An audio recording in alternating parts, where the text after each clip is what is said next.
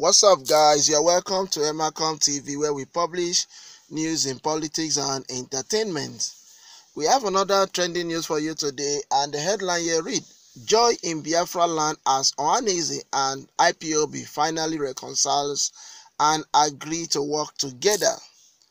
Alright, before I proceed with today's news, please, if this is the first time you are watching any of our videos on our channel, there is a red subscribe button below this video. Just go ahead, hit on that red subscribe button, click the bell icon to stay updated with all our latest news and updates.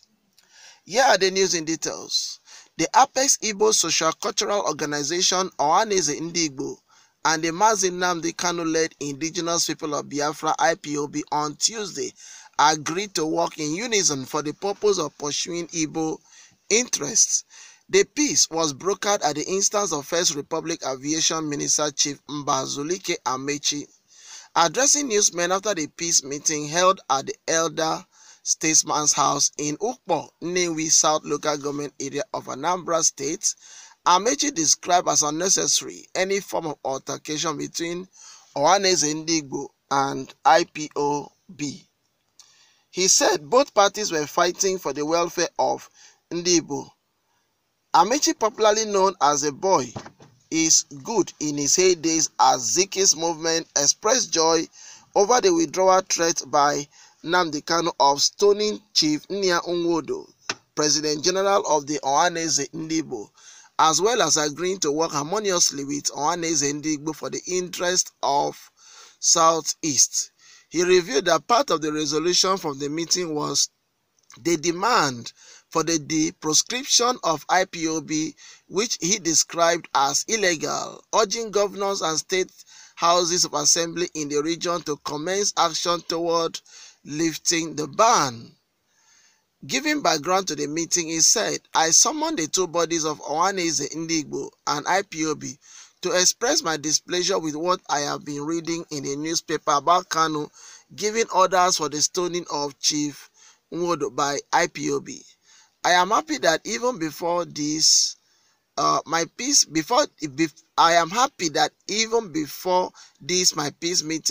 Kanu has retracted the statement.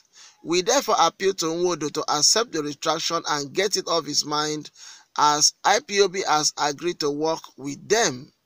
The two bodies, realizing that it is the same battle they are fighting, marginalization, killing, and denial of the federal government to develop Southeast and Igbo land in general, have agreed to work together for the welfare of Igbo. Also speaking, the representative of lP0B, Aloy Ejimako, said he was at the meeting with the blessings and instruction of his client, and thanked Amechi, who he said was not a stranger to what he was doing, having been once declared a terrorist.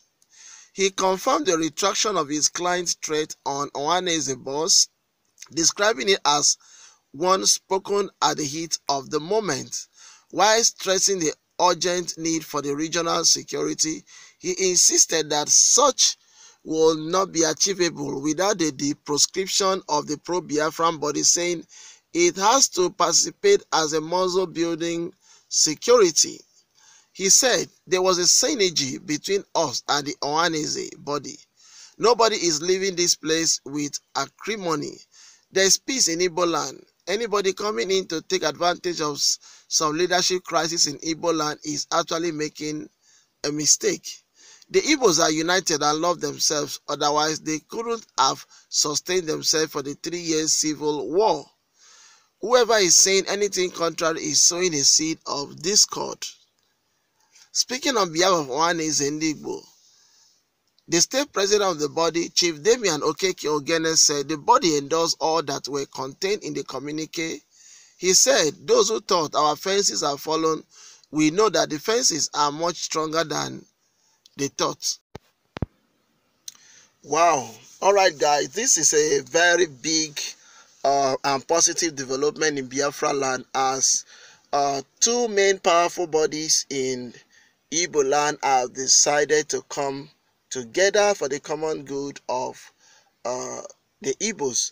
You get, and they are Ohaneze. you get, an IPOB. And you know that Ohaneze is the umbrella body that actually represents Igbos around the world, and IPOB here is the most popular Biafran agitation group. You get, both of them had been at loggerhead for a long time now, not just recently, I mean for a long time, you get, and that actually seen the hostilities between them rise to all-time very high recently when Nnamdi Kanu actually ordered for the execution of Nia Nwodo. It never got to that point before, but recently Nnamdi Kanu ordered that Nia Nwodo, who is the President General of Ohaneze, should be stoned anywhere he is seen, anywhere in any part of the world. So that actually heightened tension in Biafra land, and some people could not actually sit down and watch things disintegrate. They had to come in, and one of them here is Amechi. You get, he had to come in. He's the one that brokered the peace deal between Ohaneze and IPOB. But before this time out, Nnamdi Kanu, as being a peaceful man he is, has retracted the statement. He withdrew the statement just on his own. You get, he withdrew the statement. You get, and if he didn't withdraw that statement, I mean, Nia Nwodo's life was already in danger already, because he would have been stoned. You get, it's not the first time. Remember what happened to Ekweremadu. Remember what happened to him? He was beaten black and blue, and right from that day, Ekweremadu never joked with IPOB again. So that would have been the same treatment that would have been meted out to Nia Nwodo. Maybe probably it would have led to his death. He would have been killed in the process, you get, or he would have been fatally wounded. If he eventually escaped, he may never remain the same again. So this, what has happened, is a very positive development, and both of them have been able to agree on several agenda, and that is they will work, you get me, for the good of the common, for the Igbo man. That's what they want to do now. This time around, there are certain agenda they've been able to pinpoint for themselves, you get, and they are going to work for the marginalization of the Igbo. You get, they're going to work against it, and then they'll work for security of the Igbo.